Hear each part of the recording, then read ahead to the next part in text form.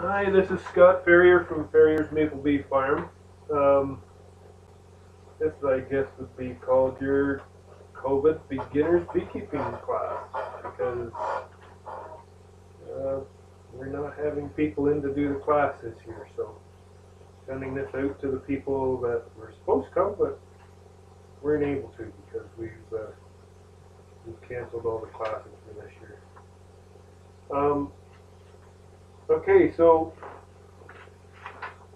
never done a video before of the class, so this could be interesting. I'll try and speak up so you can hear me. Um, so first thing when you're getting bees is make sure you want to have bees. The second thing would be to set up a place um, for them to be. Like pick a spot, best with some sort of a wind block to the northwest in that area, and just to block the wind in the wintertime. And it's best to have sun um, all day long. Lots of people think you need to put them in the shade, but we're in northern Ontario. We don't need to put them in the shade. We're not in Georgia or Florida, so we don't have to worry about them getting that hot. There might be a couple days of the year that they're not very productive because it's too warm, but for the most cases you're better off in full sunlight so that they will get out and work for more of the day. Um, these lights suck. Okay. So, anyway. So find a place for them. You need to set up an electric fence for bears because if a bear gets into them, you're done. Yeah. You're done for the season. So best to have a good fence up. I buy my stuff from Trout Creek Feed Store, but just about any feed store will have the things you need to set up an electric fence. And then you need to have something to put them on to get them off the ground so that they're away from like slugs and mice and snakes and things like that. It's not very fun when you open up a hive and there's a snake inside. It sort of freaks you out. It's happened to me a few times. So what I do is I put them on skids. Some people put them on cement blocks. Um, some put them on a patio stone on top of cement blocks. It's just whatever you can think of to get them up off the ground. That keeps the moisture out of them, as well as keeping rodents and snakes and slugs and things like that out of them.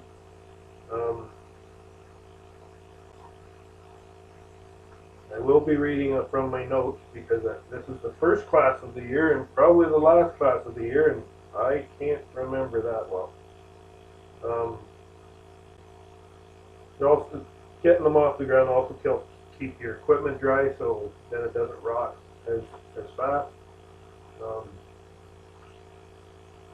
when you pick up your nucleus colony, it will most likely be in the evening because that way you're sure that all your field bees are back in the box.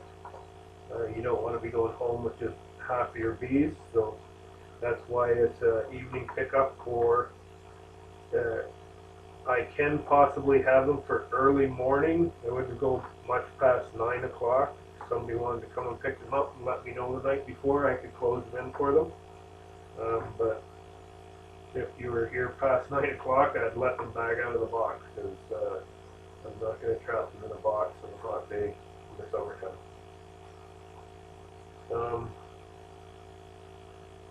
It's also best by picking them up at night. That's the best way to transport them as well. So it's cooler at night, the sun's not hitting them, so if they're in the back of an open pickup or something, um, nighttime is the best time to move these.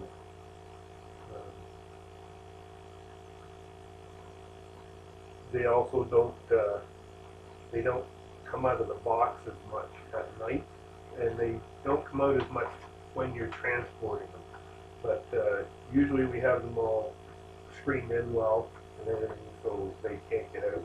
Because most people pick up in cars and SUVs and things like that. And so we try and get them taped up real good so they can't get out. When you take your nuke home, because it's at night, you just take it over and say this is my cement pad or pallet or whatever. Just take your nuke over and set it right where it's going to be in the full size hive. You're not going to transfer them at night because they're just too cranky, and you just finished moving them and shaking them and everything. So you can actually have your hive set up like this, the single bottom box, and carry your nuke over, set it on top of that box, and then I would give them 5 to 10 minutes to calm down after just shaking them all the way over here, and then just pull the tape or whatever's closing the front, pull that off and walk away. You might want to have your suit on when you're doing that. Depends on if you've had bees before, you know what it feels like to get stung. So just peel the front off, walk away, come back and deal with them the next day, like at 10 or noon or something, when they're nice and when they're all calmed down. And you transfer them into your other box. It's not hard for them to transfer from this height down to there. It's like only a foot, and they'll figure it out really quick.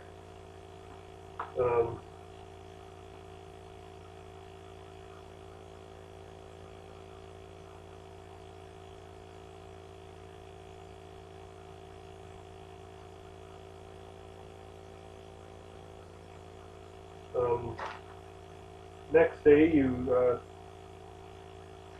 go out to your hive.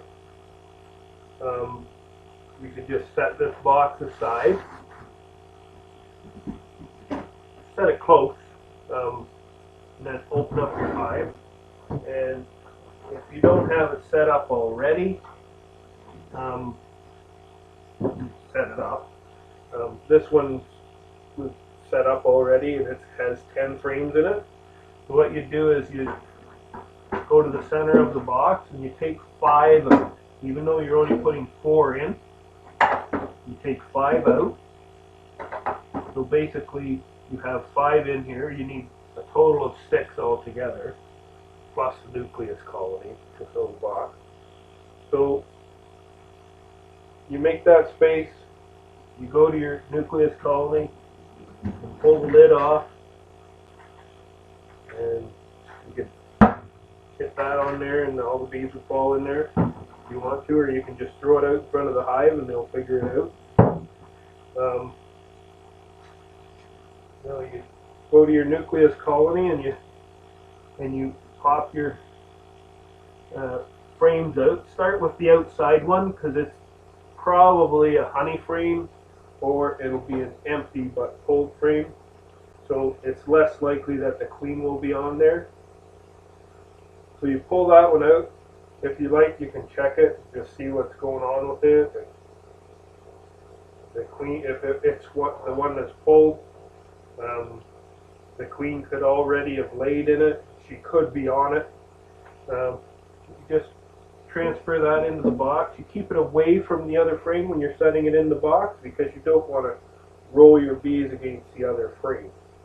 If you do that, it could kill the queen. So just set it in there. You go to the next one. You pull it out. It should have brood on it in some state. It could have hatched out. Queen's laying in it. It could be open, partially open brood, or it could be calf brood. Most likely calf brood. Take it and set it in the box again, away from the other one, and then you can slide them together. Okay, and then go to the next one, do the same thing, check it out, into the box. The next one, same thing, check it out, into the box. And then push those all together and keep all those frames that you got in your nuke together. Okay? They're just going into a new home, and it would be probably easier for them if everything sort of looked the same as it was in the other box, but it's in a bigger box, right? Then once you have those in there, slide these ones against those, and then take your last one, and the whole purpose of this was to give yourself lots of room so you don't kill a lot of bees. Okay, and you put this one on the outside. And then, if you're anal like me, you'll center them. And then you put your inner cover on. Sorry, should have went through the parts. This is the inner cover. The ones you get from us are usually on this side. It's like hollow for about 1.25 inches. This side is totally flat. In the summer, you'll put the totally flat side down against the frames like that. They don't really need to travel over top of the frames. They'll travel around both ends and underneath. And actually, even with that being flat on there, they can still travel over the top. There's enough room. You don't squish bees just because that's a flat surface, because the frames are down in the box a little bit.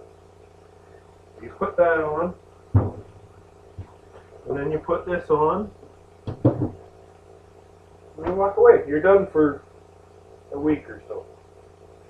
And I suggest coming back and checking them once a week. You're checking them to make sure that there's a sign that there's a queen in there. You're looking for other things like possible disease. So if there's little pinholes in the cappings, and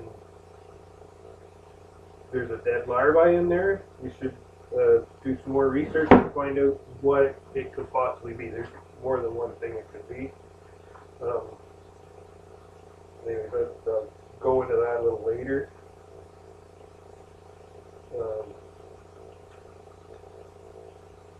Now, for when you transfer them into this big hive, they're going to look really super busy.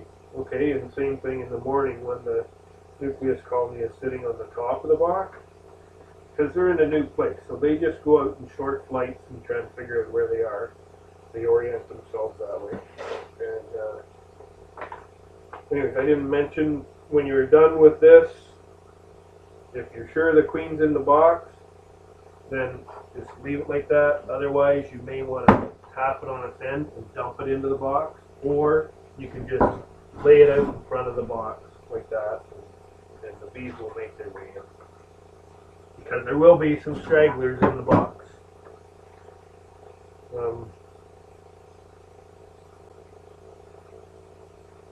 Now, the main thing when you have a nucleus colony, when you're starting with a nucleus colony, your main job as a beekeeper is to give them room.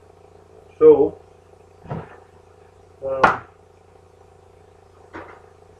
you come back and check your hive every week. Some people will say 10 days. Every beekeeper will tell you a different amount of time. Some people will tell you 2 weeks. I say 7 days because I've been caught and lost the swarm by going for the 10-day period. So I do a little more often than most. But if you're managing them well and you've given them enough room and everything, then you're probably pretty safe at 10 days. It's just if they get too packed in there, they'll swarm on you and you lose half of your bees. But what you do is I do it every week. Every week I go to the hive, open it up. Oh, sorry. Every week I go to the hive, light my smoker, okay, and smoke the front of the hive, just give it a couple puffs, okay, and then give them a second, and then pull the lid off. Give them another puff down through the hole if you want, and then just lift this a bit, give them a puff under there, and that the smoke keeps them calm. My uncle says that it makes them think that their house is on fire, so they bury their head in their honey to get enough honey to build a new house for the next place they're going. I don't know. They're a little more calm when you use smoke. Anyways. So when you go to inspect your hive, you pry the outside one over, because again, the outside ones are usually honey or open frames, so you can push that aside and pull that outside one out, and that gives you room to work all the rest of the frame. So you just pry them sideways, and then this hook is to hook under the edge of them. You keep them close enough. You hook under the edge of them, because they'll stick them down with propolis. So you just hook them until they're loose, and then you can grab onto them with your hand, pull them out, and inspect them, look into the cells and see if you can see the eggs and the larvae. And if there's brood on it, you look at them and see if there's anything fishy there that looks a little off, like a dead black larvae, or maybe I think they call it chalk brood, which is, you'll see like looks like the back end of a bee, but it's just it looks like a piece of chalk in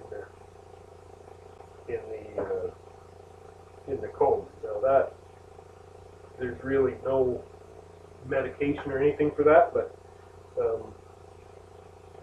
if you know you have it, the best thing to do is to elevate the hive a little bit so that they get more air. If it's got a screen bottom board, pull this thing out. What I do is, if they're on a solid bottom board, I'll change them to a screen bottom board and elevate them so there's not as much moisture, and then just let them get as strong as possible.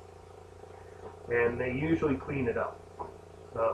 So you just keep doing the same thing all the way through the box. You pry them sideways, you hook onto it, pull it up, check for the queen, check for larvae, check, see what they're doing exactly.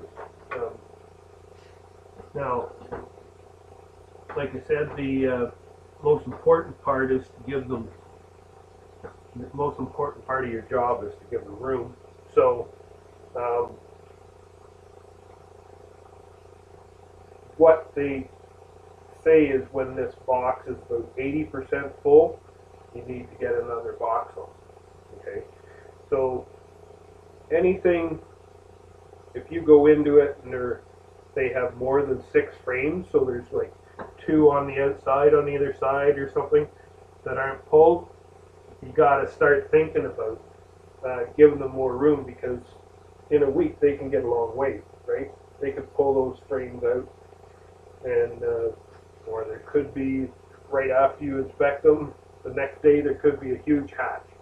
And so for every 1 frame like this of brood that they have in the hive, when it hatches, it can, the bees out of it, if it's a good solid frame of brood, could actually cover 3 frames with bees.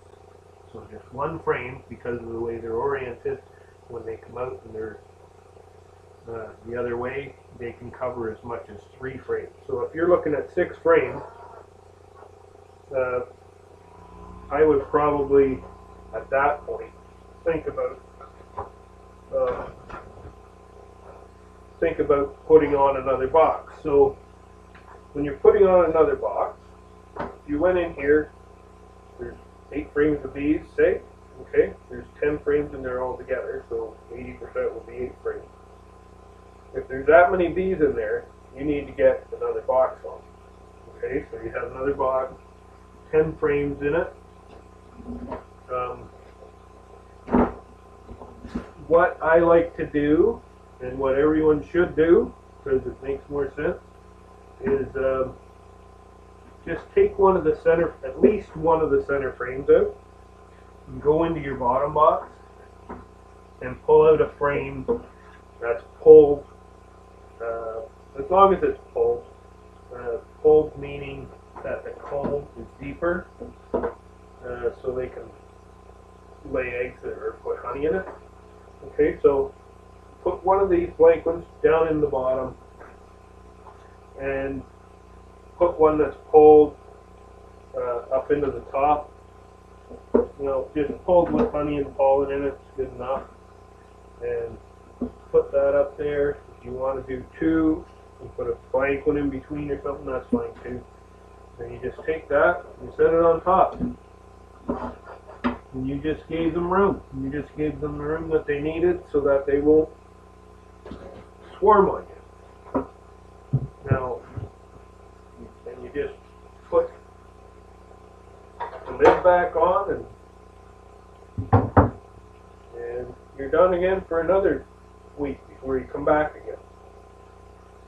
Usually, when you first put your nucleus colony in a box, I find it takes 2 to 3 weeks before they get out of the bottom box and into the, and needing the second box. So it's a good, and then same again, because same for the top box. Even though the bottom box, they only have to pull out 6 frames to get it full, because you're putting 4 good frames in from the nucleus colony. By the time they've expanded and got out of that box and need a second box, there's a lot more bees in there. So when you put the second box on top, they're going to do the same. It's going to take them about 2 to 3 weeks, and they're going to have that box up to the point where you need to put another box on. So in the first year having a nucleus colony, sometimes you'll make some honey, sometimes you won't. Sometimes you'll miss a swarm cell, and they'll swarm on you, and there's not much chance of making honey at that point in your first year. But sometimes they will get up into a honey super and they'll make you some honey.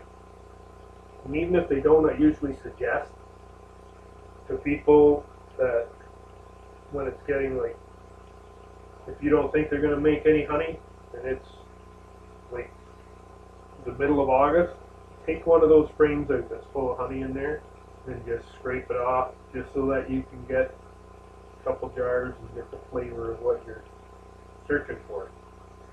Anyway, if they do get to the point where they get this second box 3/4 full, you open it up, and if you see them getting so that there's 5 or 6 frames in this top, so you're sort of iffy about if you need to put another box on or not, a really good thing to do would be take one of your frames that aren't pulled, like this one is an unpulled frame, so it has, as you can see, it's just flat here. So if you see that in a week or so you're probably going to have to put on the third box, I would take one of these and take a blank one of these out and put it in here, because you can't transfer a pulled frame from this big box into a medium honey super. So you need them to pull that out so that you can stick it up into the honey super, and that'll attract them up, because they don't like going up into a full box of unpulled frames. When I say unpulled, pulled, this is an unpulled frame. It's hard to see with the lighting. This one's a pulled frame. So this is unpulled, so you can see it's flat. And this one's pulled, so you can see the comb is actually out even with the wood, whereas this one's indented. Not very good lighting here in this one. The best I can do, you're not being a video guy. Anyway, put that in there, leave that in there for the week that you're waiting before you put your other super on. And then when you come back to put the other super on, you can pull this out and put this back in. So you push these across, put it on the outside. Now, they will have hopefully have pulled this out, okay? And if they pulled it out, she could have laid eggs in it or something, but that's okay because you're not going to take that honey super off in less than 21 days. So, before you put that super on, you put on, this is called a clean excluder. The reason it's called that is because the clean is too fat to get up through these little bars, but all the workers can get up through there. So they can bring the honey up into it, up into the honey super. Now, not everyone uses a medium, so this is called a medium. So this is 6 5/8 here. This is called a deep, and that's 9 5/8. Okay. So those are usually used for the brood.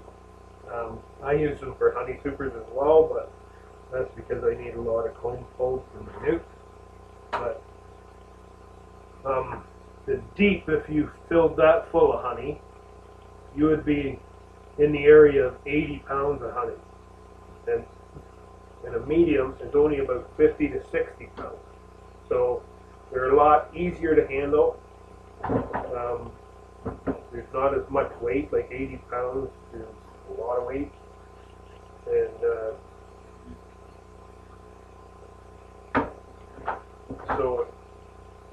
so we have in a honey super, you brought that frame up that was pulled, okay? Now, just stick it in the center somewhere, okay? But in these bottom boxes, we have 10 frames. In this box, you only put 9 frames. And the reason for that is you want extra space in between the frames so that when they pull the comb out, they pull it out past the frame. So then you can cut it off with you put your knife across here. You put your knife across between the wooden pieces, and then you take the cappings off. You'll cap that off once the honey is cured. Once it is honey, before that is considered nectar. Okay, and then you can cut that capping off easily with a knife, right? If you have it too narrow, it's harder to do that. So, anyways, you put these in, and the way I do it is I actually place my hand because I just have too much going on to carry my tools. You just put a little bit in between them, maybe 1/4 of an inch somewhere in there, and that'll space them out really good in 9 frames. Or you can use one of these, which is called a 9-frame spacer, and you just, it makes it so that you can just set it on top, and it gives you proper spacing. Either way works. This is another tool you have to carry, but for most people, if they just have a couple hives, that's not a big deal. They can leave it hanging somewhere, even in the bee yard. So you put that on there, and then you put your inner cover and lid on, and you wait until next inspection, so another week or 10 days or whatever interval it is you want to do. Another 10 days you come back, And a lot of people at this point will stop doing the whole hive inspection and just keep giving them room. Now, sometimes that'll work out, sometimes they'll swarm on you. So I actually, even with my honey supers on, I'll take them off and go down through just to check out what's going on down below, because I don't want to lose my bees. But in most cases, once they're in honey mode, if you keep giving them enough room, don't let them run out of room, you're pretty well off. Now, after you put on the first honey super, now this might be like second year stuff here, you might get to the second honey super. So it's the same thing, you're checking every week. If you get to the second honey super, you just take this off, and in a lot of cases I will under super, so I take this super off, set it aside. So a really good idea is this, because you're most of the time inspecting more than one box. Just put your lid upside down on the ground, put your inner cover on top of that, and then you have a place to set your box. It's not being set in the grass, not getting dirty, so they don't have to clean stuff up. So if you have another, if you're putting on a second honey super, best bet's to take one of the frames that are pulled with honey in them. If you're putting on frames that aren't pulled at all, put your other honey super on, put that one in the center, put the extra blank one in the top, and then put this one on top of that other super. Okay? And that's all you do all summer. Just keep stacking boxes. I've had them as high as 7 boxes high of these deep ones.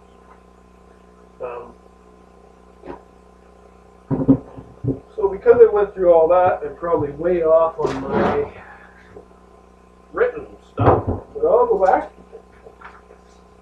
and check.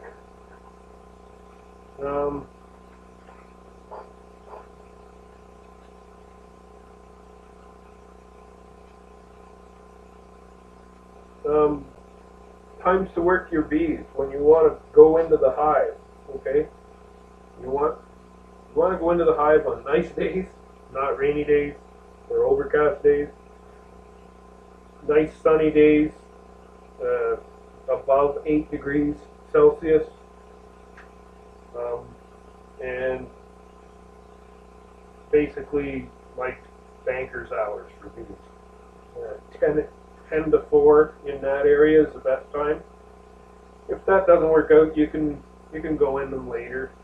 I work in them right until dark, but by the time it's getting close to dark, you're getting pretty cranky. So better to go midday, nice day.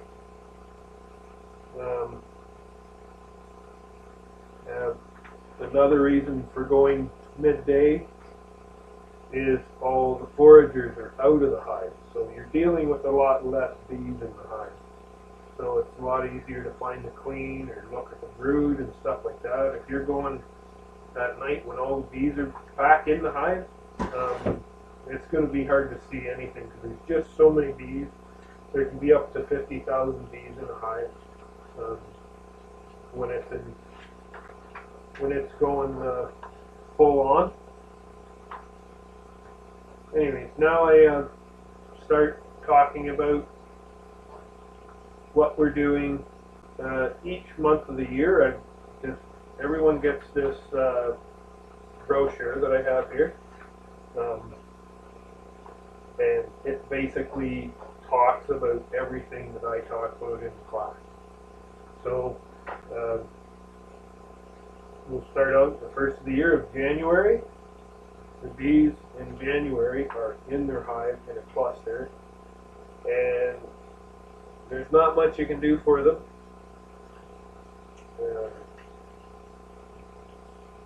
If you want, if the snow's really deep, you can come and clean out the front of the hive. So there'll be a vent at the top of the hive which is right here in the inner cover. So when I told you in the summer you put this side down, well, in the fall and winter you put this side down, okay? So that they have that vent hole at the top, which helps to let out the condensation. And usually the bees actually use this as their entrance and exit, right from late fall until, probably mid-April anyway. They'll go out through the top instead of going through the bottom. Sometimes they'll use both, but okay, so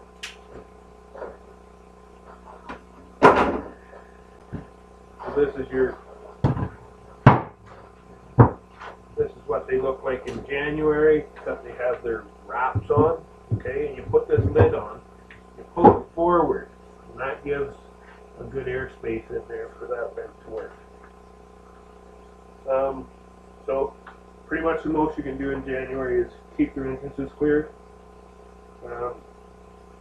Some people don't even do that. They just leave them until it gets a little warmer, late February, before they start even worrying about cleaning out the front edge. February is still not much you can do.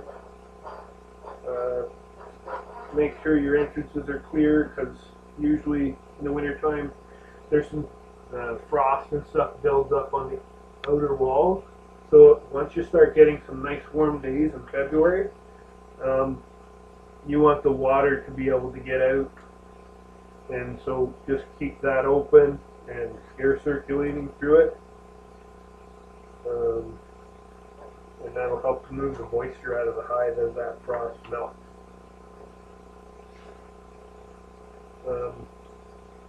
March, the first half of March is pretty much like January and February, but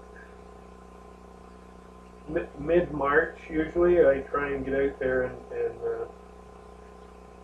see if I can just check on them and see if they're alive, basically. So if it's, I don't know, I'd pick above 6 degrees or so. In the summer I said 8 degrees, but in the winter I'd say at least 6 degrees, because that's just sort of what I go by.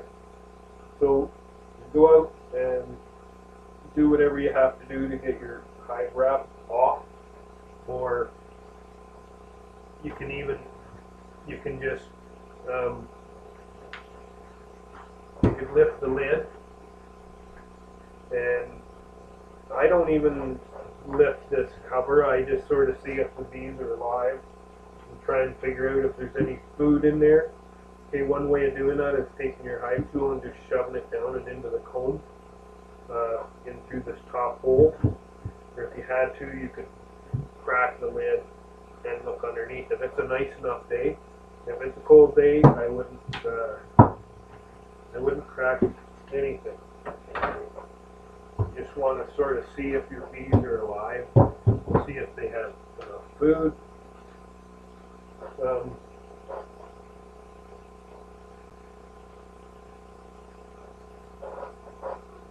So you just want to find out if your bees are dead or alive. If they're alive at that point, I put a pollen patty on. Now, like I say, it needs to be a warm enough day. Sometimes I'll cut the bottom pollen patty lengthways, or protein patty, and I'll shove it in through here. Other times I'll just lift it very quickly, put it on, and drop it again. They're not necessary. People, you don't have to use protein patties, or you can wait until later on in the year. My reason for using them is because I need my bees to build up early in the year so I can make nucleus colonies. But most people aren't trying to do that. So, another thing you can do is, if you see that they're low on food, is you can put a piece of newspaper across the back of the frame and just pour some dry sugar on there. We'll call it the mountain camp method. My uncle says that's my grandfather's method, but he said if somebody wants to give it a name, let them go ahead. I actually mix a 1-to-1 syrup and try and get it on around that time. And so the protein patty that I put on, it simulates pollen, because that's their source of protein. And the syrup that I put on, the 1-to-1 syrup, it is like nectar. So it's sort of like you're creating like a fake environment. You're creating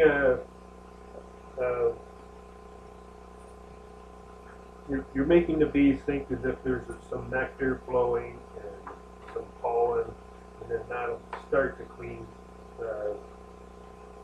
laying eggs and starting the new population for the new year. So you just stimulate. So if you get in there and you end up putting sugar on or something like that, you've done your bees a favor if they need it. If they don't need it, you're probably okay not to do anything. First half of April, it's not much different than March. You just want to make sure they have food. Not usually many days you can get into them anyways at that point. Unless it's a weird spring like this one with warm, fairly early. The second half of the month's a little different. It gets warmer. The bees can get out of the hive. And they go out on a cleansing flight, which is we have to avoid because they've been stuck in the hive since last November. So they have to be able to get out and take a poop.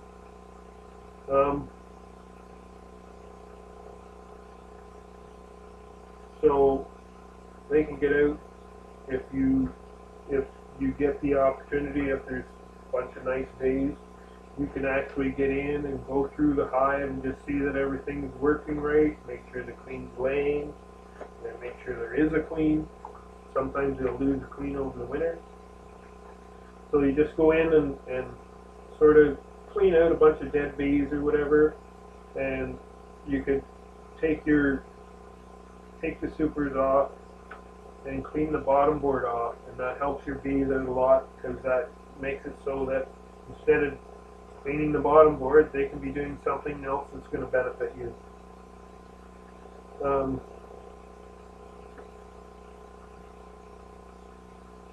Now, if you did start feeding in March, you need to continue feeding until there's some sort of source that they can get at, because once you start feeding and stimulating them to make brood, then they start making brood, and if you stop feeding them, they could go through all their stores feeding that brood and actually starve to death before there's a nectar and pollen flow. So if you start feeding, you need to keep feeding. But keep an eye on them that they don't get packed down or something. Usually they're pretty good. And at the end of the month, the end of April, you can take off your winter wraps and just, yeah. You'll find the bees are mostly using the upper entrance until you got that bottom cleaned off, and then sometimes they'll start using the bottom one.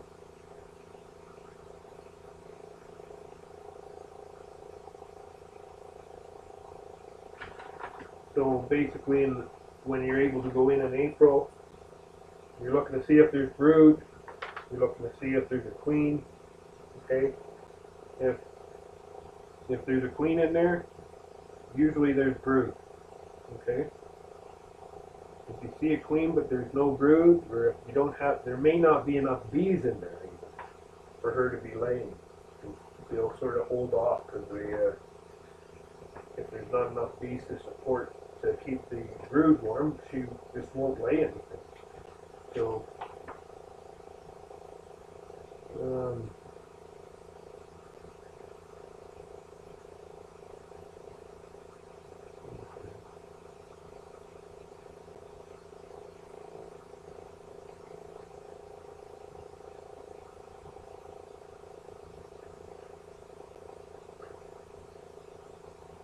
So in the late part of April, you could also start doing your foul brood mix. Now that's something that you have to get from the veterinarians now, and it's just a powder, and how you apply it is you take your lid off, take your inner cover off. You'll have to keep it in this position for them to access it. And you just this powder mixed with icing sugar or fine sugar. You put 3 tablespoons 3 times in 5-day intervals. But you put it on the outside frames and across maybe the front or the back of the frames. You don't put it in the center because that's where your brood is, and if the foul brood mix gets into where the larvae are, it can kill them. So it's called foul brood mix or oxytetracycline, or there's other oxytet variants that the vets now give people. We used to sell it, but we can't anymore. Not veterinarians. So you put that on.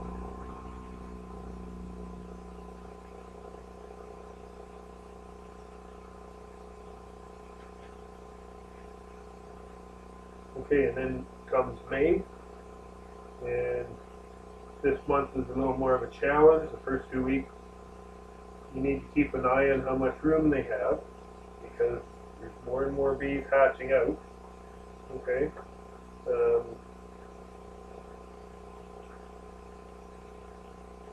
There's still, in the first half, there still isn't much nectar, but there could be, depending on where you are. I know places that are different than where I am, they had nectar 2 weeks earlier, and they're not even an hour drive from me. So, and they're actually a little further north. So, it just depends on where you are when the nectar hits and when they start filling up their hive, and that's why you have to keep an eye on them.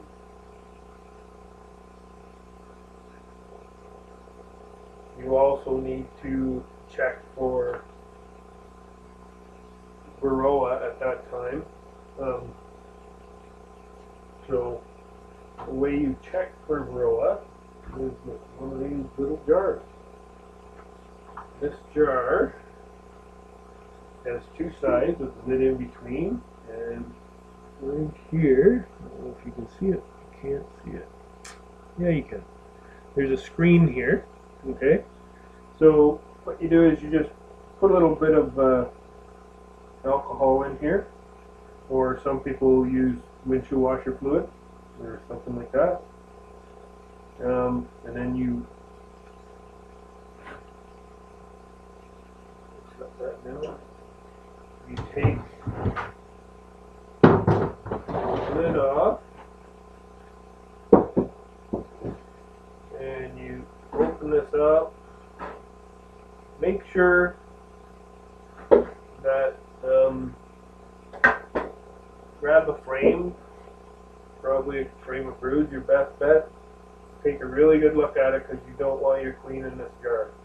And you just go like this, and you scoop these up until this is about 1/3 full.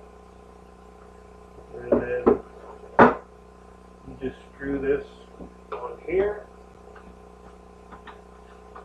this, and you dump the liquid in onto the bees, and then you shake it, shake it, shake it for 2 or 3 minutes at least, and then flip it back the other way so that all the dead bees are left up in here. And down in here is all the liquid, and the varroa mites will be in the bottom. So that many bees is around 300 bees.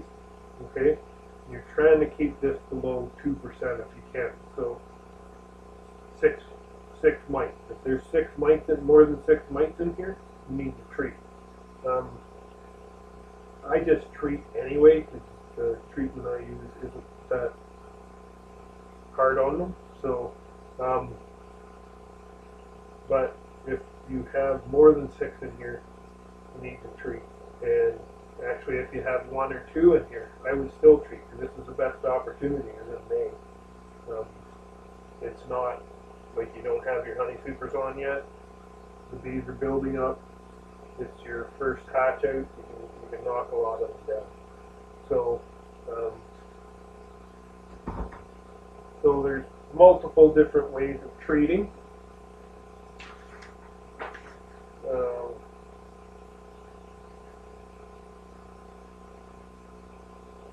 There's like Formic Pro strips, which is formic acid in a gel pad, and you put 2 gel pads. You take your top box off. First you set your lid on the ground like that. Unless you can make a special stand or something, then that's even better. You pop your top box off, then you lay your 2 pads in the center here, in the brood area. And there'll be brood in the top most likely too. You just take this and put it back on, and you leave that for 14 days, and that treatment is done. You go in back and take the gel pads out and dispose them. You can just dispose them in your compost. You'll compost. So this is the one that I promote the most. It works fairly easily. It's considered organic. And you can actually use Formic Pro if you have honey supers on, this is the only product you can use with honey supers on, is the Formic Pro. Everything else is illegal as far as that goes. And there's other things.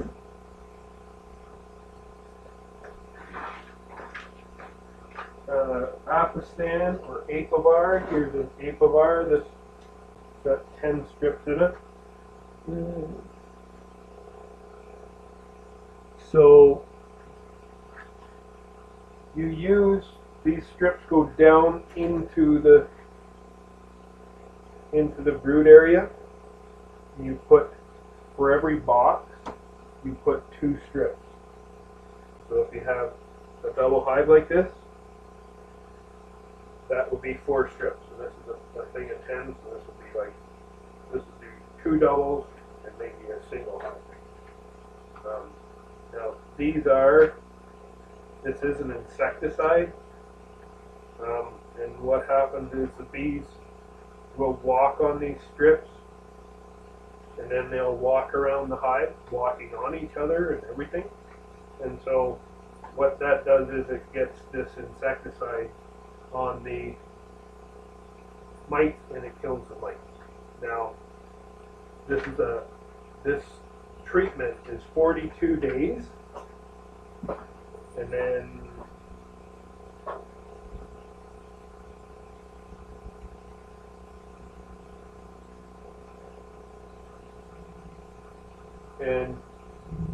you can't put your honey supers on when this is on, and you can't put your honey supers on immediately after this comes out. I believe it's 10 days, but the instructions are on everything that you get. So like the Apivar, it's got the instructions on it. The Formic Pro has the instructions on it. In it, also in it, a brochure in it telling you how to do it. That Formic Pro can actually be used 2 different ways. One's a 14-day treatment. The other one is 1 pad at a time. So it's for 10 days. So it ends up being 20 days. But like I said, that one you can put on with the honey supers on. This one you can't. So you got to get started in early April in this one, in order to get to the point where you put your honey supers on. Usually a rule of thumb is about the 1st of June, put your honey supers on, but it all depends on how strong your bees are. Okay, there's another,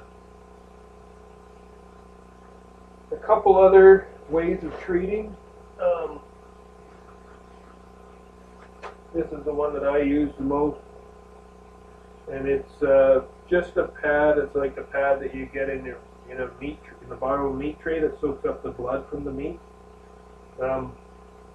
We use it differently. We use it with stuff called formic acid, which is the same as what's in the Formic Pro. So you put the formic acid into a bucket that you can dip this in, or a tray, and you soak this in it for, only takes a couple minutes, and then you pull it out.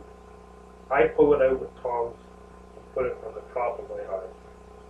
But you have to do that at least 3 times. I usually do it 4 or 5. But you need to do it at least 3 times. If you put it on once every 5 days for 3 times. So it's basically the same as when you use the oxytetracycline or the foul brood mix. It's 3 times, in 5-day intervals. They both work at the same time. Now, when you're dealing with formic acid, even when you're dealing with the Formic Pro, you should have like chemical gloves or goggles, okay, just in case. Now, if you're very careful, you can probably do it without, but it's suggested. There's also what do you call it, respiratory masks.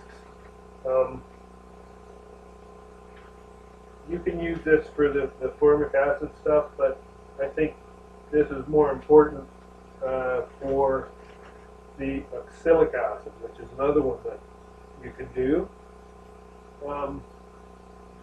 Oxalic acid is a powder.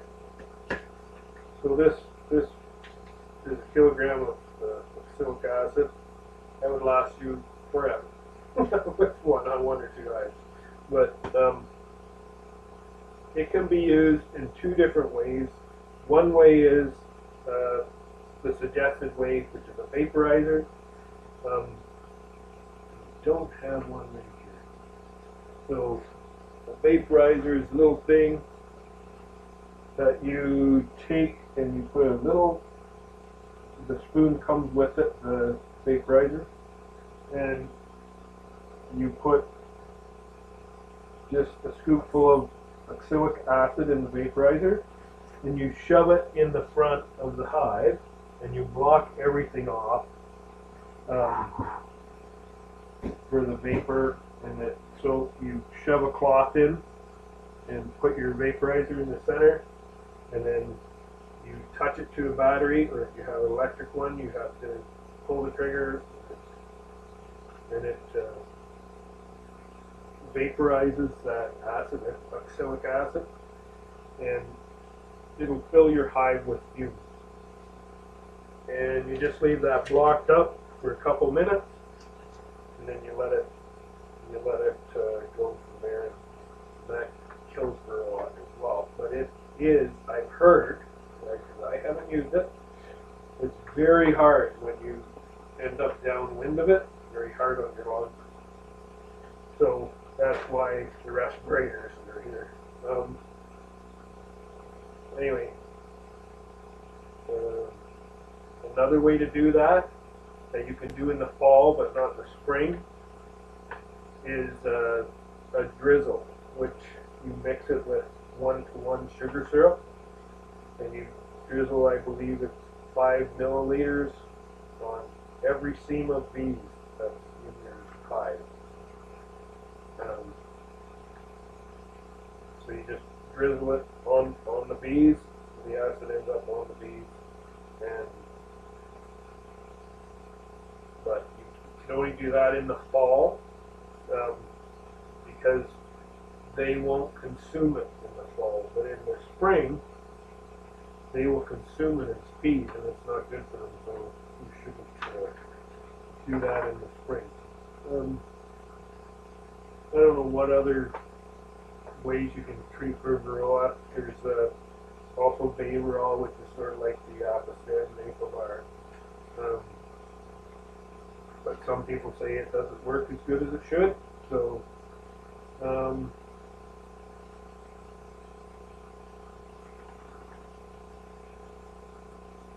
okay, so May is also the time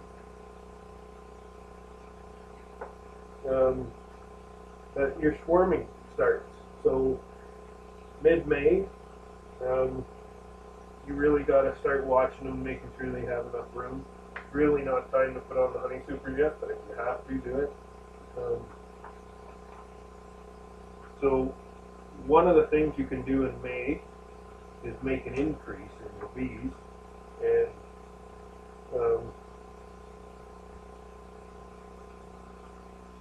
so a lot of people, some people would just take a few frames and stuff out and make a nucleus colony, and so basically a 4-frame colony. So you'd have to fill it, you'd have to have some honey in it and full of bees and some open. Best way to look at it is to put in eggs if you can. Eggs and open larvae. Because the larvae that they actually build a queen out of is so small, it's like easier to see the egg than it is to see the small larvae. So if you go with eggs, you know in the next 3 days they're going to turn into larvae anyway, and the bees will make them immediately. But you can just take that box and separate it and move it into a different yard. That's one way of doing it. Another thing called a walk-away split. So you would just take, you can get another bottom board. This is called a solid bottom board. You just get the bottom board, and you could, okay, so one way of doing it is just put a bottom board beside your hive, okay, face it the opposite direction. Go through your hive and just go through your hive until you find the queen, okay, and keep track of what box she's in. So you find the queen, you move the box and you just give it a spin and put it on this bottom board here with the queen in it. Okay, leaving a full box of bees here, okay, but you have to make sure there's at least eggs and young larvae in there, and I would have some other taproot in there as well, and it's full of bees, okay, and then you just put a lid and inner cover on that one. It's facing the other way, but it has to have the queen in it. You can't leave the queen in this box, because all the bees from that box will turn around and come back to this one, leaving all that brood and stuff to get chilled in there. So as long as the queen's in that box, the bees will stick with her. Okay, there will be some field bees that come back and come into this hive, but this hive will be good and strong, and you'll make your own queen. Or you can buy a queen and put it in there, which is a little faster, because from the point of the egg being laid until a new queen is created, and then the new queen goes out and mates and comes back, which there's only about a 70% chance that she'll ever make it back, then it's 28 days from the point of the egg until she's in here laying eggs again and starting the hive rolling, right? This one's never going to stop. Okay, so if you move that over there with the queen in it and it's full of bees, put another box on top. This one too, if it was full of bees, put another box on top. So each of them are in 2 boxes right off the bat. That's one way of doing it. Another way, better way, is probably just picking up one of the boxes, put it on a new bottom board, lid, inner cover, and screen it in and take it a couple miles away, leave it there for a couple weeks, and then bring it back, maybe at a friend's house or whatever. And if you do that, where you move them right out of the yard to a totally different yard, you don't have to care which one the queen is in. So if you can't find the queen, do that. Take it away, and then it won't matter if the queen's here or the queen's there. Whichever one doesn't have the queen, they'll make a new queen. But as soon as you split them, if they're that strong, put another box on them. Because even the one that has the queen, if you don't put the second box on and give them room, they can swarm. So, yeah.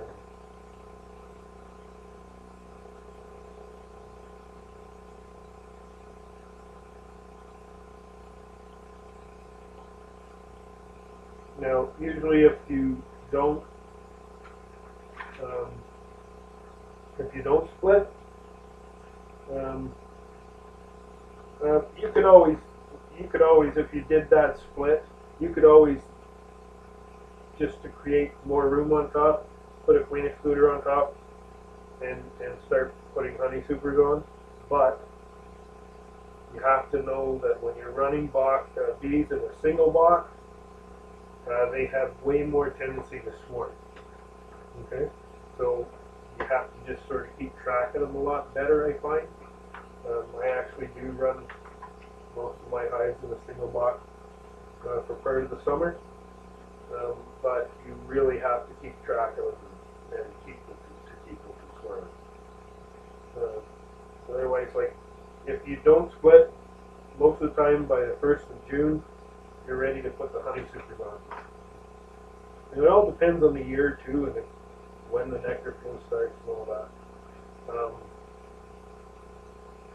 Now, because if you split these in the middle of May, okay, by the 1st of June, they probably won't quite be ready to go into honey, but it'll be close. It might be in the middle of June before you put your honey supers on.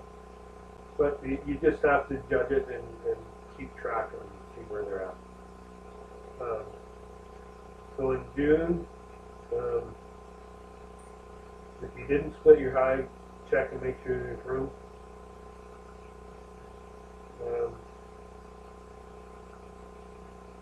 If they're getting full of bees,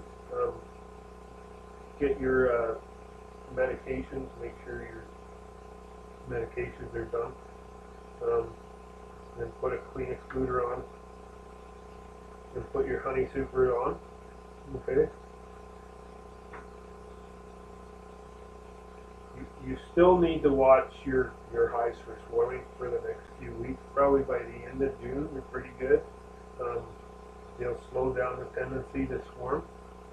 And once you get them up into the honey supers and traveling through that queen excluder, if you choose to use one, some people don't, but if you get them traveling through it, it gets way easier to keep them from swarming, because they consider that more room that they have up there, even though the queen can't get up there. And if you, that's why I always suggest to run in a double box. It's just way easier to manage them.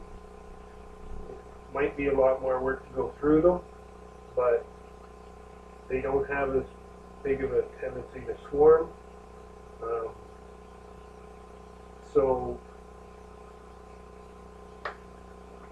like, a lot of times you can get away without going through them much after they got the honey super on. So, but in the month of June, like, you're looking at still worrying about swarming.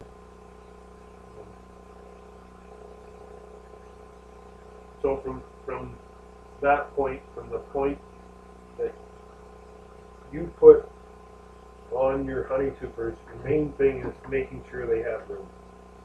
Just keep giving them room, and keep stacking honey supers on until just so that they have room. If they start filling the honey super, or if it gets just about full, put another one on. It's not as hard for them to keep warm in the summertime, so little extra room doesn't hurt. It's not great because sometimes they won't pull out the whole frame or something. They'll just pull out bits and pieces here and there, and it's a bit of a pain. But now in July, you just keep giving them room, and by mid-July, you may have some honey supers that are full. So this is, of course, this is all talking about like a normal year of beekeeping. This isn't starting with a nucleus long. You're not going to get multiple honey supers full. Okay, but in mid-July you could have some of your honey supers full and capped, and you could take them off and actually spin them out and get your honey sales started.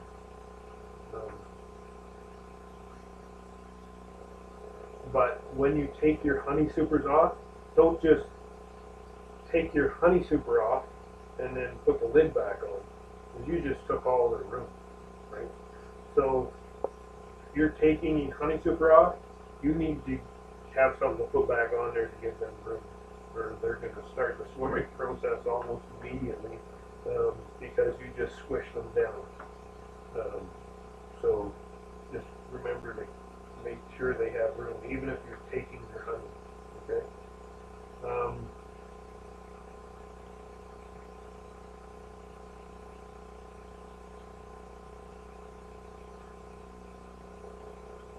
So all through summer, they just keep expanding. And you just got to keep ahead of them, but not too far ahead of them. It makes it hard for them to manage all the space.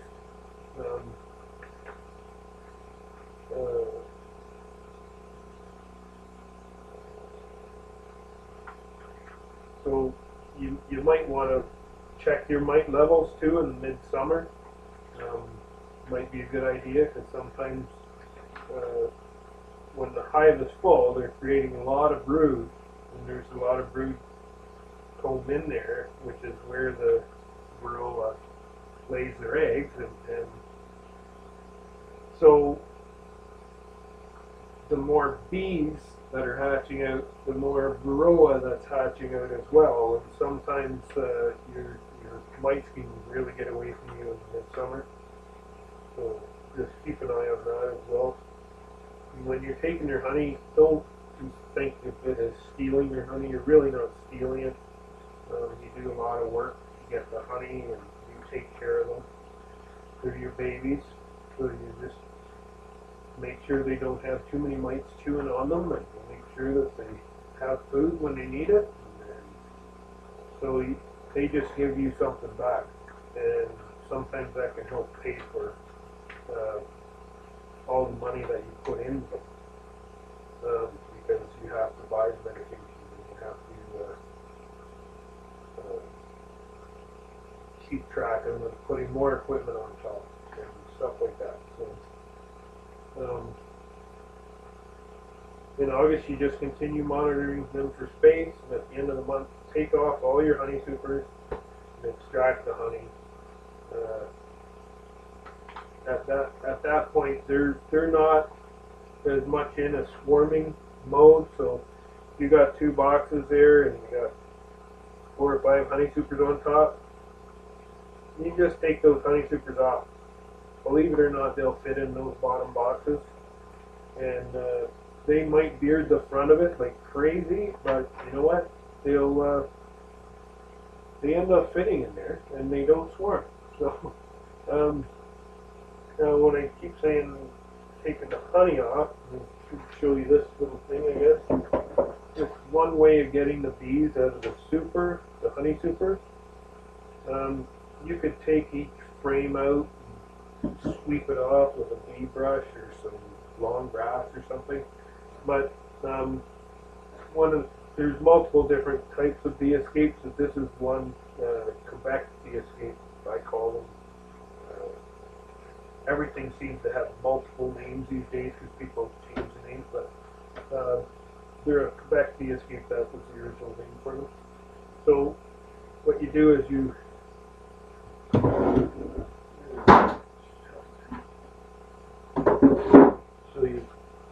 have your honey super on here.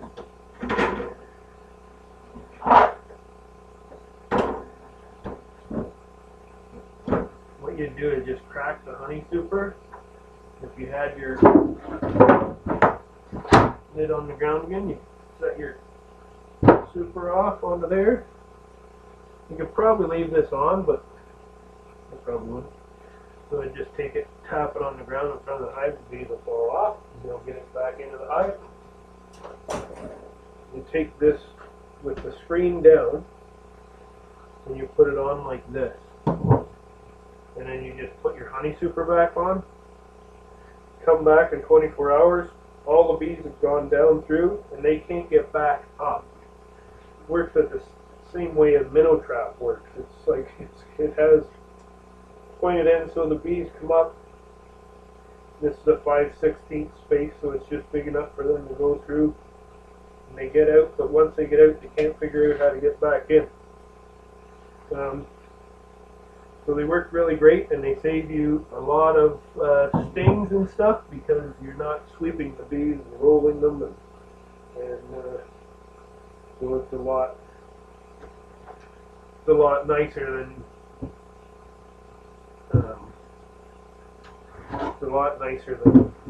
just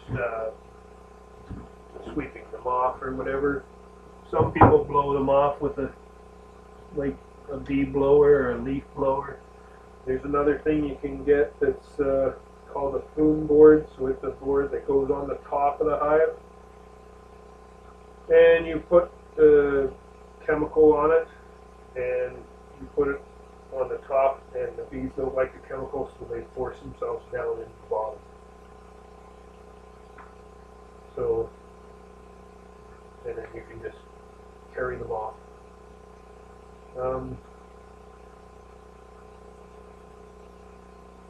So the 1st of September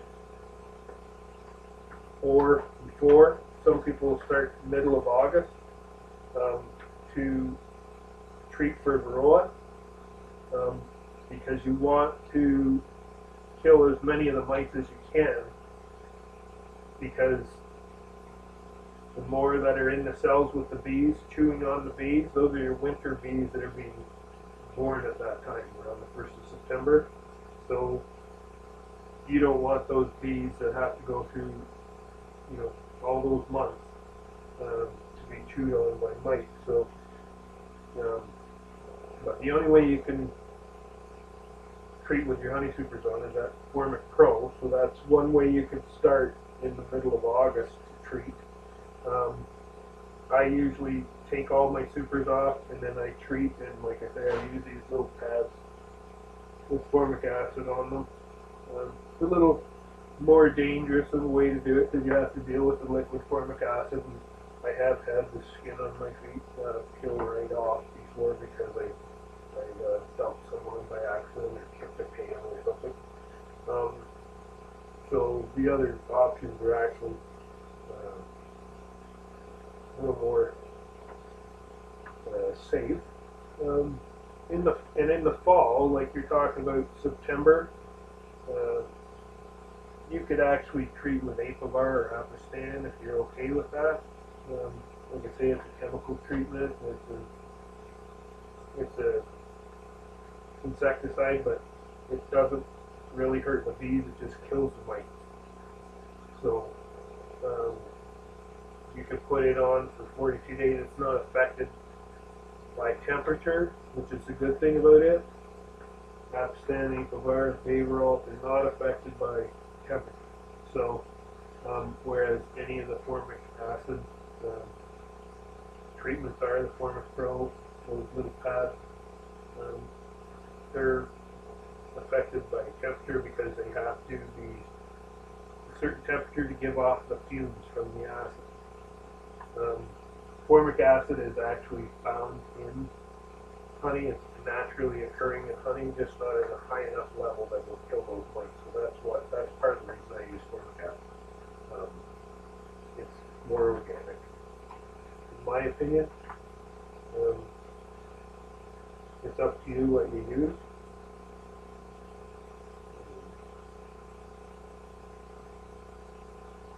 Okay, and you also need to put on the foul brood mix or oxytetracycline again, with 3 tablespoons in 5-day intervals 3 times. And then you're done your fall treatment. If you want to, there's a thing called fumigillin B, which you can get again. They actually quit making it for a few years, but it goes in their feed. So in the fall you feed a 2-to-1 syrup, so 2 parts sugar, 1 part water. And you can put the fumigillin in it, and it's a treat for noxema, which is a type of dysentery that they get. If they get it, you'll know. They'll just turn the whole inside of the hive black with their feces. So I haven't had a lot of problem with it. I have treated, and then they quit making it, so I quit treating. Now they're making it again. I'm trying to decide what I want to do, because I find that my bees aren't affected by it too much. So who knows? Maybe next winter they'll be awful, but we'll find out. So usually around here we find about the mid-September mark we run out of nectar. So if your hives don't have enough honey in them, you'll need to feed them a 2-to-1 syrup mix, 2 parts sugar to 1 part water. It's just like regular table sugar, or you can get organic sugar too. It's up to you. So you want them. I actually weigh my hives. So what I do is I put a ratchet strap around the whole thing, tighten it up really good. Then I take my bathroom scale and I'll lift up the back of the hive and I'll put it under the back. And then I'll tip the hive until it starts to teeter, and then check the weight. And a good winter weight is anywhere from 120 pounds up on double. That's the double of the 2 deep boxes. And that's what I suggest for Northern Ontario. Lots of people are starting to run singles when they're having success with it. That part's up to you. I still try and get the second box on. I do put a few singles through winter, but with varying success. Maybe it's me. I don't know. I did have good success last winter with singles, but I don't put a lot in. I wouldn't even put, probably 10% of my bees would be on a single. So you check for varroa mites if you want to, or you can just treat it, okay, for it. You can medicate your syrup and put it on. They need 4 liters of syrup with fumigillin B in it if you're going to do that. And your oxytetracycline, which is the powdered sugar on the top, that's September, okay? And then you're also at the same time trying to get them up to weight for winter. Once it gets cold, they quit putting feed in, okay? Once you hit mid-August, if you have frames that aren't full, shove them in the center of the brood chamber, because they don't pull much after probably mid-August. So you got to get those pulled for them to fill them full of honey. Okay, if your 2 boxes aren't full yet. Then again, if you're going to run a single, or maybe they haven't pulled out enough, so you just fire them into a single. That's an option. That might work out.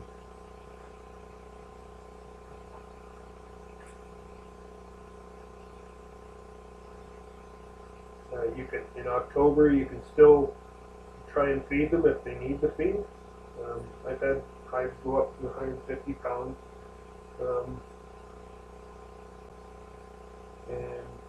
But anything above 120, I've had them come through lighter than that, but that's the comfortable mark for me, is 120 pounds. So in October it's getting cooler.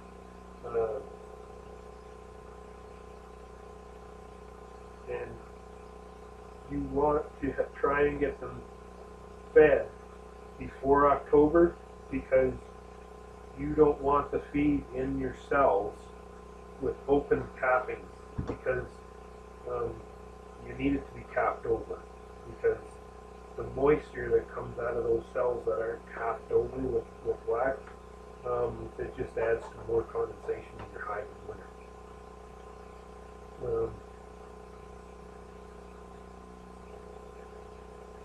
So it's important to get them up to a good weight in September.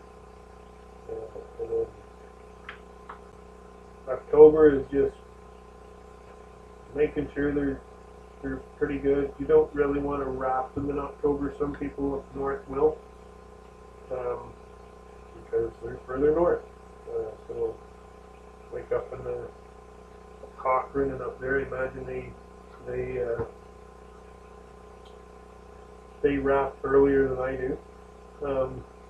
I'll wrap right around the end of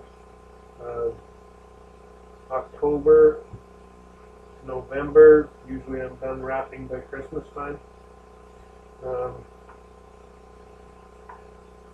Now, when you're wrapping for winter, there's more than just wrapping the outside of the hive. You have to wrap the outside. And let's get a regular configuration here. Just a second.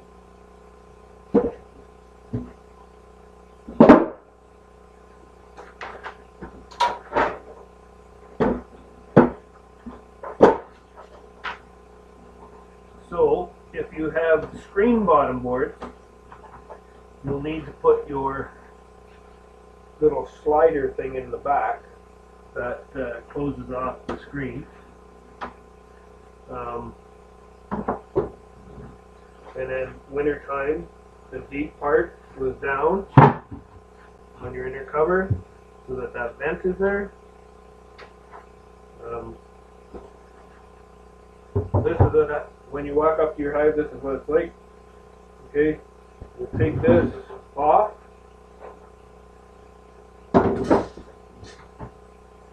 And one of the main pieces, insulation, is right here. Now, I actually have pieces of styrofoam that I have cut for the top here.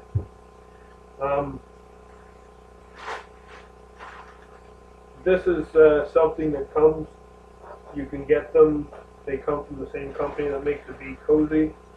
Just a pillow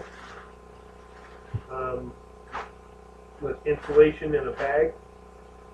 It doesn't cover the whole thing, but they say that's what they do, and they've been doing it for years, and so that's just the size of it. So, Bee Cozy.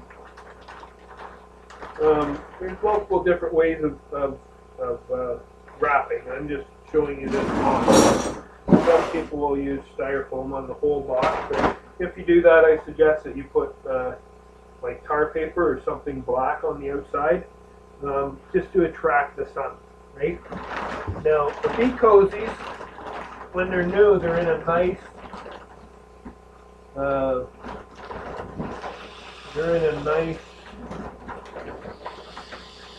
round,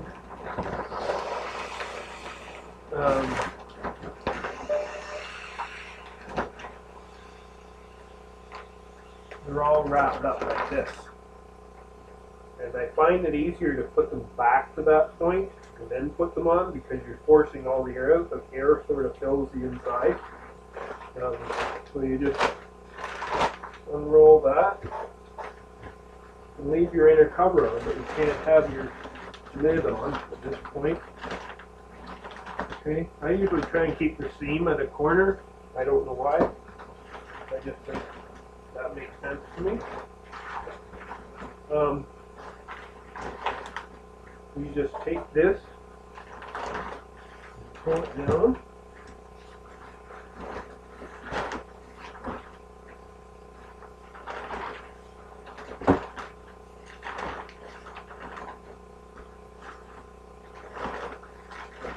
Pull it right down as far as you can get it.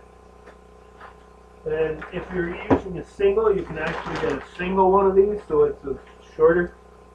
You just fix on the single one. So you have your insulation on the top here. You have this cozy on here. Now you take and you put a nail or a screw right here in the wood to hold this wrap down, so that that vent doesn't get covered up. And then you put your lid on. And like I say, the screw here to hold that down. So this vent then is, and pull this forward. So this vent is now open. And now down here I do the same thing. I put a screw or a nail to hold the bottom up, so that it just keeps the bottom open, keeps the top open. There's ventilation that can go through the hive to keep the condensation down. That's winter wrapping. Where am I? So the commercial wraps are easy. They're easy. You can take your time. In southern Ontario, I know a lot of people just wrap with tar paper and staple it to the hive, and that's it. That's all they get. And inner cover insulation.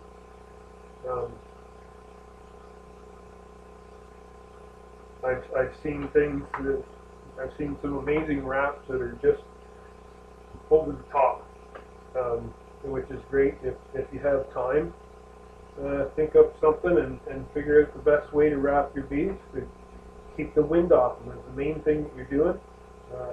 Another thing is having something black on them.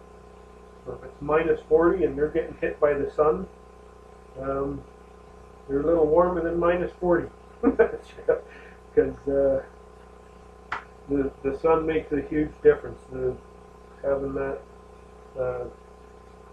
solar heat warming them up a little bit helps, right? And like I say, this wrap doesn't come off until like about the end of April. You just keep it on. Or if you have to take it off to inspect, take it off to inspect, put it back on if you can. Sometimes I've left them off after about mid-April, and it didn't seem to hurt them too much, but I really think it's better to leave them on. The main part is the ventilation top and bottom, keep the condensation out.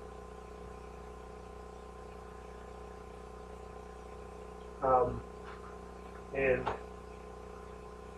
also, mice love beehives in winter, so there's a couple different ways you can stop that. There's a metal mouse guard like what's on this hive. We'll just take this off.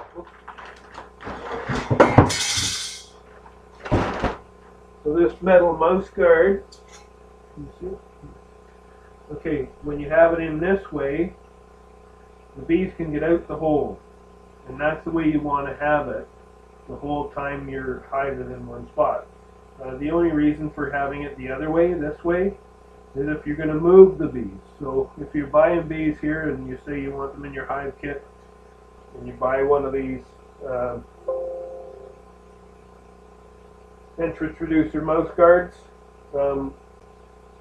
we can just screen them in just by using one of these. So it just goes in here and push down, and it blocks off the entrance so the bees can't get in. That is, plug the thing quick. Even though it wasn't plugged in.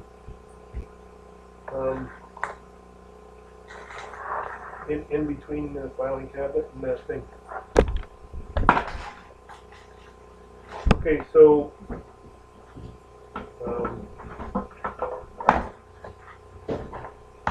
ventilation is the most important, and the most talking about.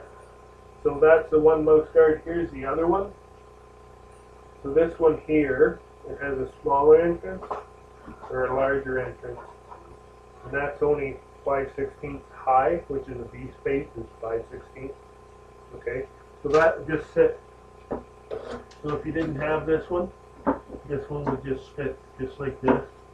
And depending on how much ventilation you want, it turns so that it blocks it off. Okay, so you can have either one of those spaces depending on how strong or how much ventilation you want. That's that. And in December, what you do with your bees is nothing, because it's Christmas. So you have Christmas with your family.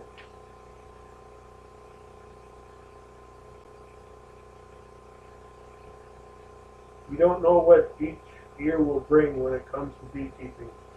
Just enjoy them, and because they're fascinating and enjoyable to keep.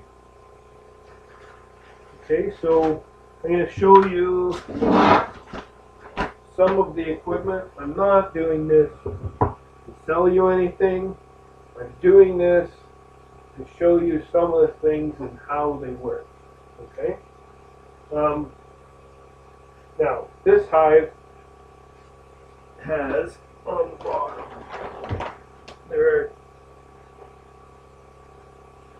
this is called a bottom board. This is a screen bottom board, so it has this plastic weight thing. So in the summer, you can use this for ventilation. Okay.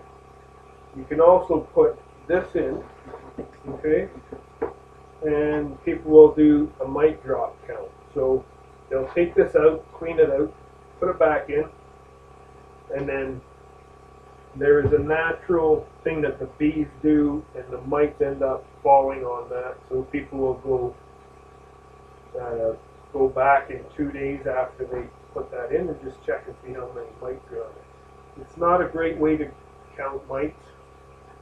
This way is, I know people hate killing 300 bees to find out how many mites are on the other 50,000 bees that are in their hive, but it's the only real good accurate count.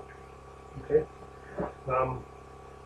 There's also an ether roll, which is you take a jar, put the bees in there, and you spray ether in the can and close it up in a jar, and you roll the jar, and the mites will stick to the outside of the jar. I've never done it before, seen a few videos, but now this is a solid bottom board. This doesn't have any ventilation, but I find they work just as good. This one's a Cadillac, of course. This one's the minivan or whatever. But this is what comes with the hive kits that we sell normally.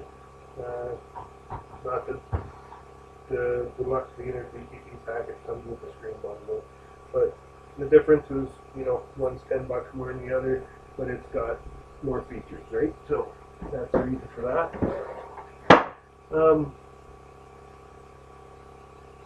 This is the lid, and I think that's pretty self-explanatory. This is an inner cover. They come in different types. Every company seems to make their own, and there's like a standard one. It's a little different than this. This is what my family has used, and I've tweaked it for my own needs. So I've tweaked it. My uncle puts a smaller hole here because he feeds with buckets. I'll sometimes feed with a jar, so in the early springs, just so I can take a look and see what the levels are without actually picking it up or doing anything weird. So I'll put a mason jar in there, upside down, little holes in the lid. The bees can come up and eat from it. And the way I got this hole made, it's made in a way that it comes about a little less than ½ inch from the tops of the frame, so the bees don't have to pile up on top of each other to eat. now in the middle of feeders. So this is what a lot of people will use for feeding. Okay, this is a 30-pound bucket. This is a 5-kilogram bucket. I guess it depends who makes them, if you get it in metric or what. But so this, you just fill it full of syrup. Most of our buckets aren't like this anymore with the removable plug, but they do have a removable plug. So you just take this plug out, fill it up, so that you're not wrecking the seal on the pail all the time, and that just goes in there. You turn this bucket upside down. Good idea to have a container or whatever, or you just let it go on the ground until gravity takes over, and then it'll hold the syrup in the pail. Set it on here. But with these types of inner covers, the bees have to pile up on each other to get to that. Some people will actually set it straight on the frame, which isn't a good idea with this pull-out plug, because if they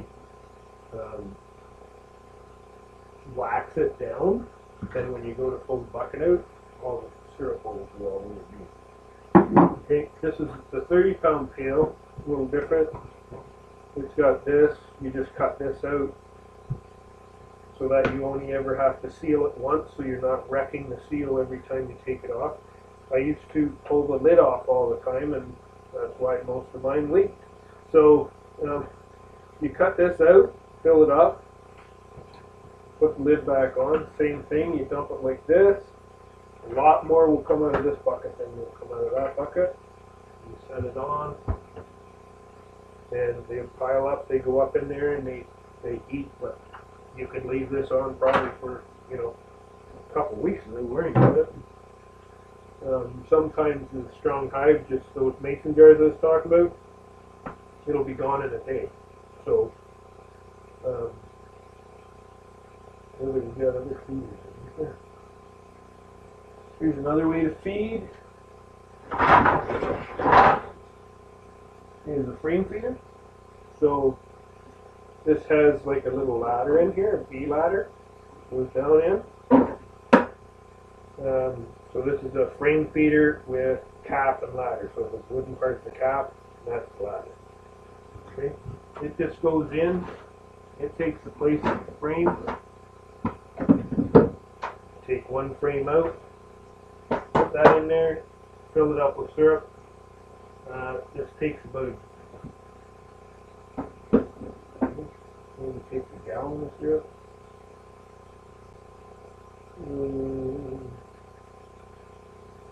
Doesn't really say. It's a single frame feeder is what we call it. Yeah, 1 gallon of feed in there.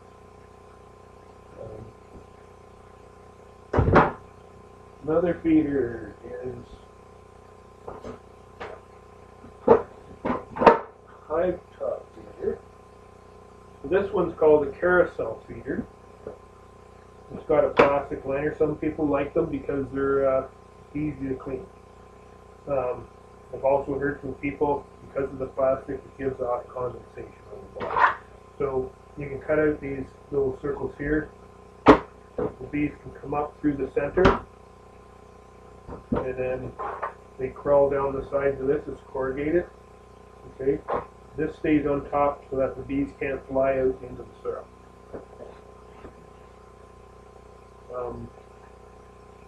Okay. Realize that got turned.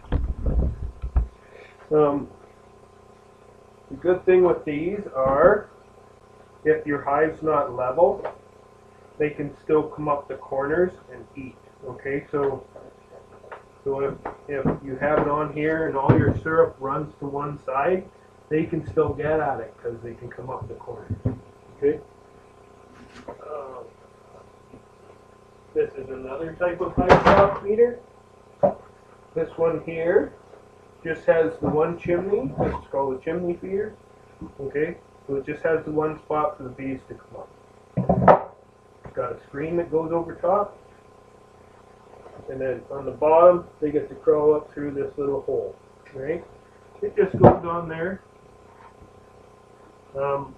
But if your hive's way out of level, it'll leave some feed in there. But it's usually not a big deal. Sometimes you'll get a bit of mildew in there. They're really not bothered by it that much. There's other variations of this where the chimney might be in the center and there may be wooden slats, or there's wooden slats and then people put straw in for the bees to walk on. Keeps them from drowning.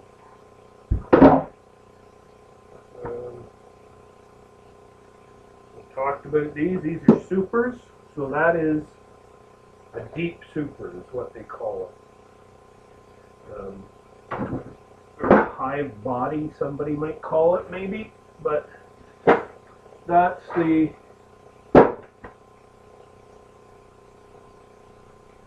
what I call the bee house, where the bees stay. That's their home. Everything above it is mine. If they fill a honey super, mine. I showed you his bee escape. And this other super is called a medium super. Some people call them honey supers. And then this was the queen excluder that I put on underneath that honey super. You can get them both in metal and in plastic. And of course the difference is price. These are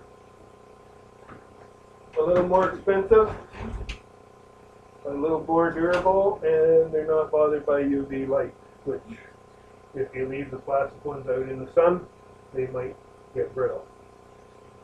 What else did I got? Acrylic acid comes in more than one size. It comes in this, and it comes in a lot smaller container over there. Formic acid comes in 1 liter, comes in 4 liter, or 20 liter, the big boys.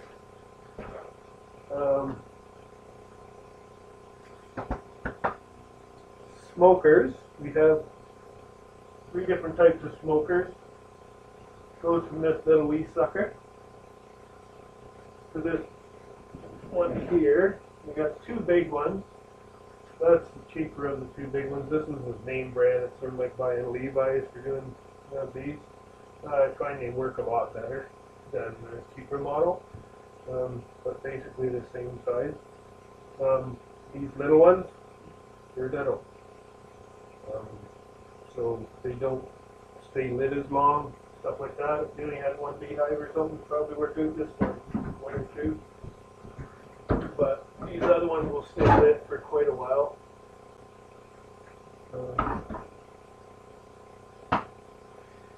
The entrance reducer I showed you on the front there.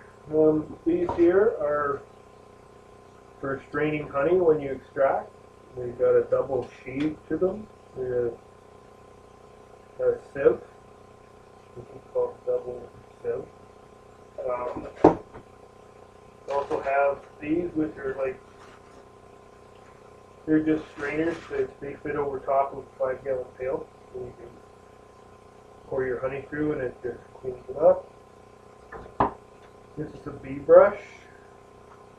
Not people like me use them because I need to sweep the bees off of frames to get to the larvae to graft and they clean. But I don't know. That's the frame spacer I showed you. Oh, here's another feeder. This is called a Boersman feeder. Actually, that's 2 feeders. So this feeder fits in the front of the hive. Can't see that. So it fits in the front of the hive, like in there, and then a mason jar will screw into here. The bees travel from inside the hive in through this channel, and there's little holes in the lid that they can eat through. And there's this feeder. I just call this a pop bottle feeder because the threads on it fit a pop bottle of any kind.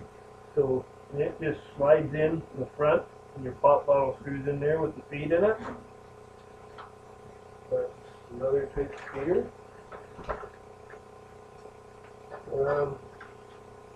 This is a beetle blaster. Hopefully you don't have them near you, but down in Niagara and Sussex and down in there they have hive beetles. Down in all through the state there's hive beetles. I don't know why I carry them, but I do. We don't have them here yet, but we will have, because they're just considered a pest. They're not. But if you get them, they have to be reported. Anyway, you put a little bit of oil in the bottom of this, and it just fits right in between the frames like that. And the bees chase the beetles around inside the hive, and they'll chase them into that, and they'll die in the vegetable oil. And this here, the frame grip. So what it does is it makes it so you can hang on to the frame with one hand, so you have the other hand free instead of holding the frame with both hands to keep it stable. You just need this one.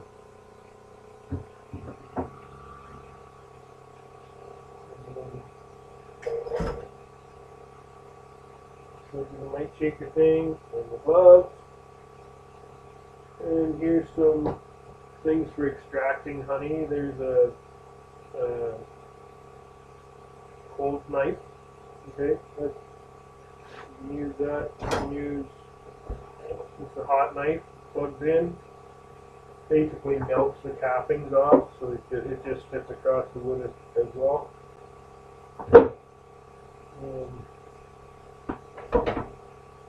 There's a capping roller, which just perforates the capping, and then you put it in the extractor, and it will come out of those holes.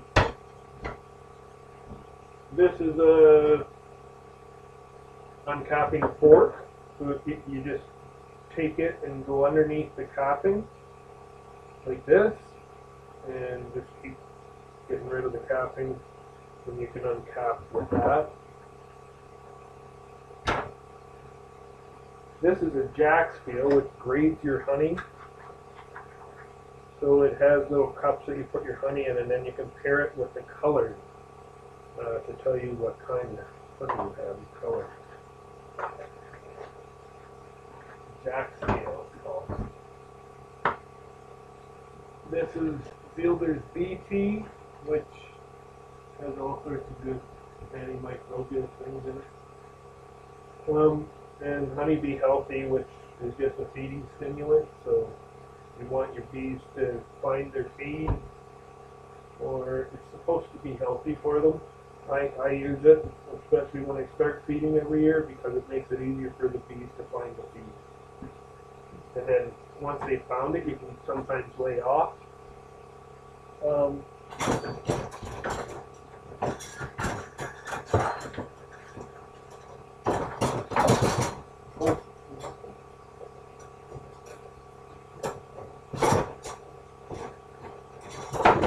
That's like one of those things my dad used to try to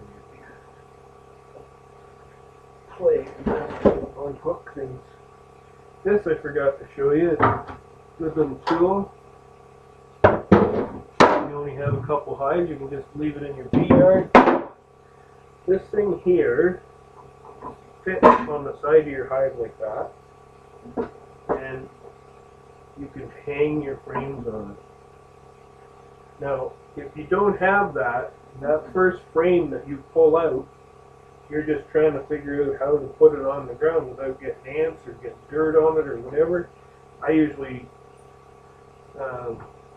mine are usually on skids, so I'll just take the frame and I'll set it like that.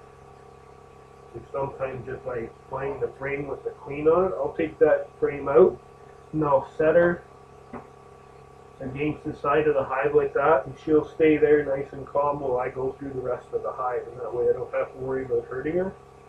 You could do the same up here.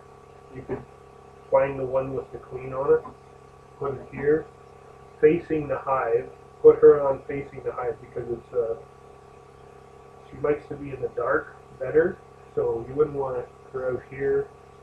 She'd have a problem with that and maybe jump off or something, you know, which isn't good.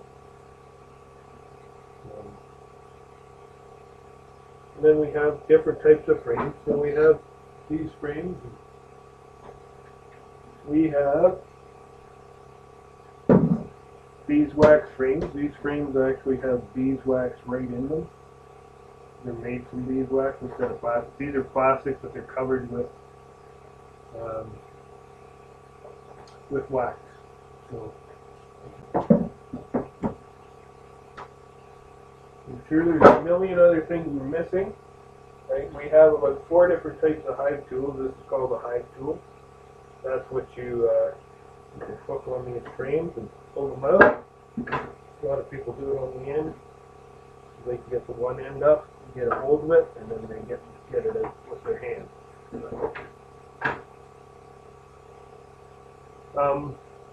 So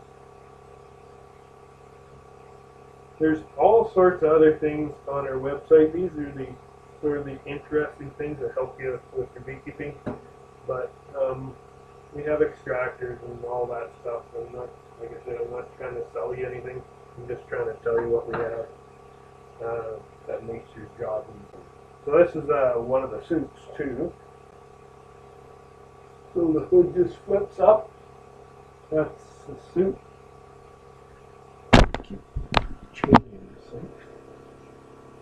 But you could do the suit, or there's just the veil, like this. So it's got a screen on the front.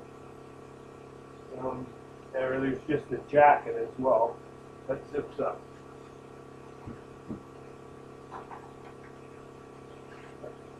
Those are necessities. Main necessities: protecting your face, protecting yourself from getting stung, having a tool to get your frames out, and having a smoker to calm the bees. Those are the main things. I hope this helps people. We'll be sending the pamphlet out, like I said, as well. And if you buy bees from us, I'm always available by phone and email and text message and all that stuff for if you have any questions. Okay? Thank you very much.